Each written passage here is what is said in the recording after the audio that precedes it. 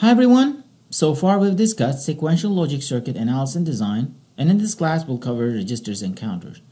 Sequential circuits, remember, whether they have combinational logic internal to their design or not, they are still called sequential due to storage elements in them which create states. In this class, we'll see more popular sequential circuits, as I said, like registers and counters. A register is a set of flip-flops interconnected with each other and share a common clock, capable of storing information bits. A register may include combinational circuits as well for data processing in addition to the flip-flops. The main idea with using flip-flops is to create storage of bits, and the combinational circuits serve the transfer of these stored bits across the registers. A counter, on the other hand, is a special type of register that goes through a predetermined sequence of binary states. There are various types of registers, and we'll only cover a subset of those in this class. We can transfer information from one register to another using registers with parallel load. Synchronous digital systems have a continuous train of clock pulses. However, at each pulse, whether on rising edge or falling edge, the flip-flops are excited. Most of the time, we need a separate control signal whenever we want register transfer execution. The transfer of information to another register is called loading in our context. Since all the flip-flops share a common clock, the loading will happen in parallel at the appropriate pulse of the clock. As we have mentioned in the previous class, incorporating gates in the clock path is not healthy advice, as this can lead the system go out of sync easily. Therefore, we use a control input called load. When the load is set to 1, we select the contents of the register A, and hence at the appropriate pulse of the clock, the register A contents shall be delivered to register B, where the contents of the register A stays unchanged. When the load is 0, meaning that there shall be no transfer operation, the mux will select the output of the register B as the input to retain its value at each clock pulse. This is done so because, unlike other flip-flops, these flip-flops do not have hold state, in other words, the QT in their state table. Otherwise, we wouldn't need such a feedback in our circuit. Another popular register type is known as shift registers, which is capable of shifting the binary information to its neighboring cell, either right or left. The logic diagram of a shift register consists of a cascade of flip-flops with the output of the one flip-flop is connected to the input of the next. All flip-flops are synchronously clocked to achieve shifting operation. Instead of giving you step-by-step operation of a shift register, I'd like to show you the functional operation of a shift register through a serial information transfer example as shown in the slide. We still have two registers, register A and register B, both are shift registers, and we transfer information from register A to register B. Register A has a feedback because continuous clock signals will lead the information to shift in the register, and in order to keep the same information in the same register after the transfer, we need circular shift in register A. And the feedback is doing exactly that, while the content is allowed to transfer to register B at exactly 4 clock cycles. However, if we shift on more than 4 clock pulses, register contents will not be right unless it's a multiple of 4 shifts, and we do not need that many shifts either. To be able to terminate the transferred information, we put an AND gate with the clock. This has always been an avoided advice. However, in this example, gating the clock will not cause async operation because both the clock and the shift control signals incur the same amount of delay. Finally, I'd like to stress that registers usually have enable inputs when deasserted. The shift operation is disabled. Most operations on hardware are done in parallel, including binary addition operation. Main motivation behind parallel operation is the speed. Serial operations take more clock cycles to complete an execution. However, serial implementations usually require fewer hardware logic, which means less silicon area on the chip, so there's a trade-off there. Here is another example to serial operation called serial adder using shift registers. Note that in this picture, the rightmost bit of the bit stream stored in the shift registers are the least significant bit position. Shift control input is connected to the enable input of the shift registers. The serial input fills in the register A during the first 8 clock cycles after the control signal turns 1. Next 8 clock cycles will transfer the content of register A to register B because the initial content of register B was set to 0. While copying the content, the serial input starts filling register A, and hence register B will start holding the sum value. At the end of the 16 clock cycles, the first 8 bits of the serial input will be transferred to register B, and the second 8 bits will be stored in register A. If we allow 8 more clock cycles, register A will get added to register B content and the sum will be stored in register B. This procedure can be used to add more 8-bit numbers through the serial input port. Please follow the operations of the full adder at each clock cycle to be able to see the circuit operation. Note that the clock of the circuit is gated with the control signal to generate the clock of the D flip-flops to enable the carry out to be stored, only if registers are functional and enabled. If you have noticed in our previous register drawings, there are input and output ports on the top and bottom of the register logic diagram. These input and output ports provide access to the output of each flip-flop inside the register. Therefore, the information entered serially by shifting can be taken out in parallel, or the information can be entered using parallel load into the flip-flop same way and shifted out serially. Therefore, the shift register can be used as a serial to parallel converter.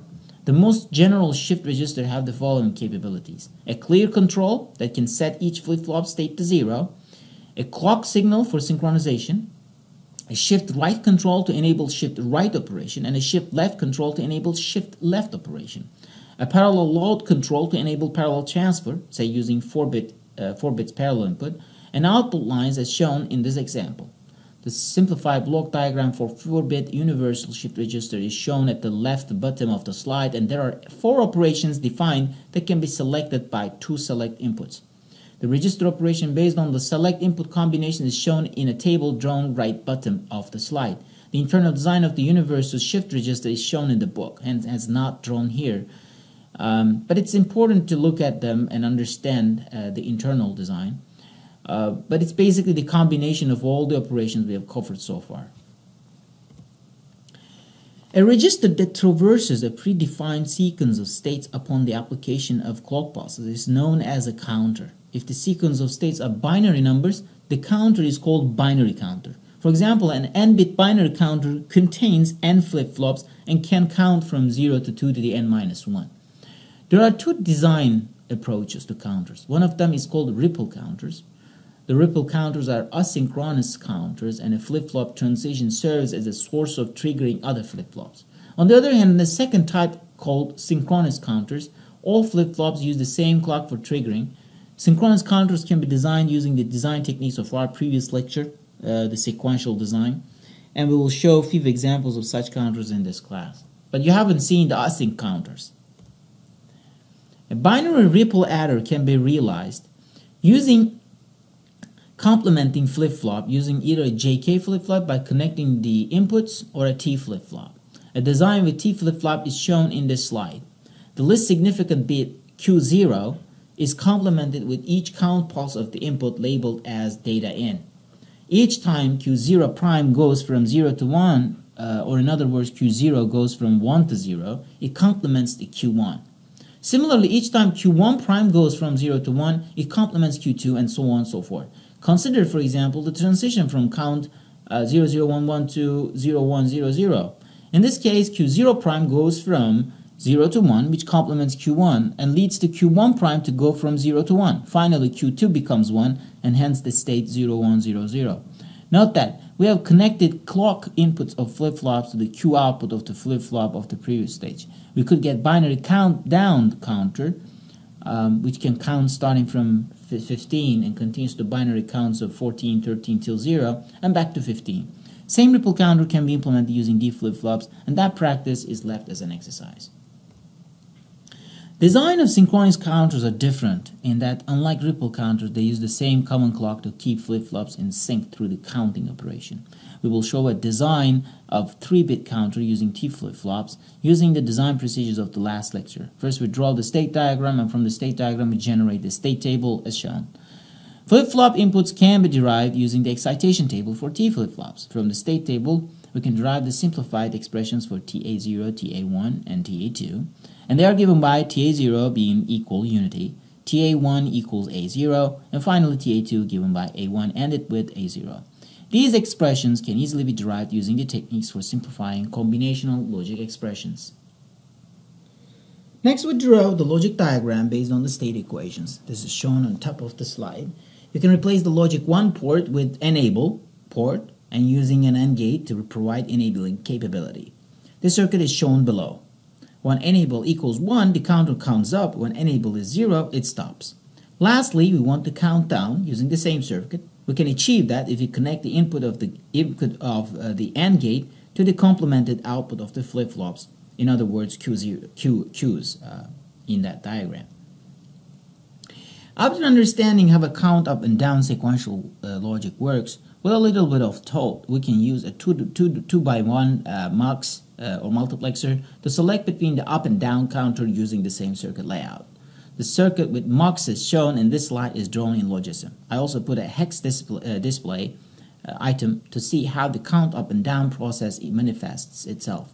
It should not be too hard to generalize the circuit of 4-bit and 8-bit count up and down counters. Please try to draw this yourself in Logism or another appropriate software and toggle the enable, clock, and select inputs to see how the circuit behaves. You can also add continuous clock signal to create timing diagrams if your software allows that. Use hexadecimal display to debug your circuit and check if it meets the given specifications.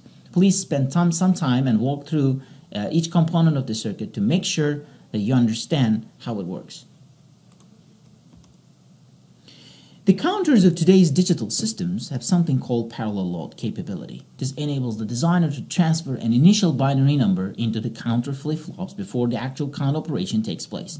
Here in this slide, I have drawn a top-level block diagram of such a circuit that has 4-bit input data that can set the counter to initialize counting starting from some predefined binary number. It also has count, clear, and clock inputs and a carry output. The carry output is useful if you'd like to synthesize bigger counters. The operation of this generalized counter is summarized in the table shown to the right of the top-level block diagram. As you can see, the clear input, when set to 0, the flip-flops are reset to 0. When clear and load are 1 at the same time, we'll load the flip-flops with 4-bit input to set the starting binary number of the counter. When load turns 0, the count input is checked. If it is logical 1, then the counter is incremented. Otherwise, no change is made to the current state of the counter. This version can be manipulated to make flip-flops negative edge, or we can add countdown capability to the circuit as well. Please refer to your book to know more about the logic diagram of the circuit and think about what to do add such features to your new counter. It is left as an exercise to design a 3-decade BCD counter using this 4-bit binary counter. In digital signals and systems, we need timing signals that can span a predefined time frame to enable a particular circuit operation. A ring counter is a circular shift register with only one flip-flop being set at any particular time. If the output of a shift register is fed back to the input, a ring counter results. A data pattern contained within the shift register will recirculate as long as clock pulses are applied. For example, the data pattern will repeat every 4 clock pulses in the figure shown. The circular shift is illustrated with the help of the table showing the count sequence. Ring counter is self-decoding, so we do not need to use gates to decode the information. If we feed a 4-input encoder with the flip-flop contents, the output will give us the binary counter. This establishes the relationship between ring counters and binary counters. In other words, to go from ring counter to binary counter, we need encoder. To go from binary counter to ring counter, we need a decoder. This argument means we need additional logic to convert one to another. Timing diagram is shown for the ring counter at the bottom of the slide, showing you the clock sequence and 4 outputs of the counter flip-flops. There are 2 major pitfalls of a ring counter. First, it needs to be initialized because shifting all 0 content does not generate counting effect. Second, it's not resistant to errors. If there happens an unused state in the counter, it is hard to sync it back to valid counting states, making the counter useless. The binary counter with decoding stage fixes the error resilience problem. It also uses less number of flip-flops, but more logic gates to achieve the counting operation.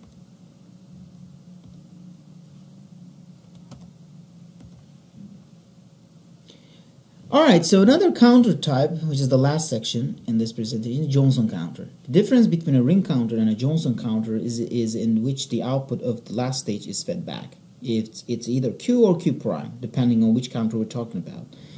Well, connecting Q prime to the input of the first flip-flop, QA, this was going to lead to count sequence shown to the right of the top-level block diagram in a table. So the period of the sequence is now 8 instead of 4. This is double the period generated by the ring counter. So Johnson counter does not have initialization problem, as the zeros unit input enables the counter to go through all 8 stages. However, decoding is needed to get the correct output. We can use AND gates to decode for appropriate output. AND gates required for the output are given in the rightmost column of the table. Finally, we include the timing diagram of the flip-flop output and decoder waveforms at the bottom of the slide. Note that the top-level block diagram below does not include 8 AND gates that generate the counter output. So you can put those gates for the decoding part. Johnson counter can still suffer from external noise. It could get into one of the disallowed states. Once get in those states, the counter's behavior could be very, very unpredictable. Therefore, in real-life applications, some form of the logic should be included to fix in case the counter gets into one of those disallowed states. Alright, so in this class we covered 2 important synchronous sequential logic circuits. One of them is the basic storage element, popularly known as registers. We also seen that registers can be used to count numbers, and they are usually called counters. One of the important topics of today was the register transfer operation, which is quite essential in digital processing units, especially the central processing unit, that we will see next. After learning about digital system components, in the next lecture we will hopefully start discussions about central processing unit design and a basic computer design, and give short introduction to these computer design basics, remembering the fundamental blocks of digital systems. This way you will hopefully see whether you have learned whatever you learned in this class, and they're all in action. So please feel free to drop any questions you might have about today's lecture into my email box, and I'll be more than happy to help you with your questions. Thanks a lot.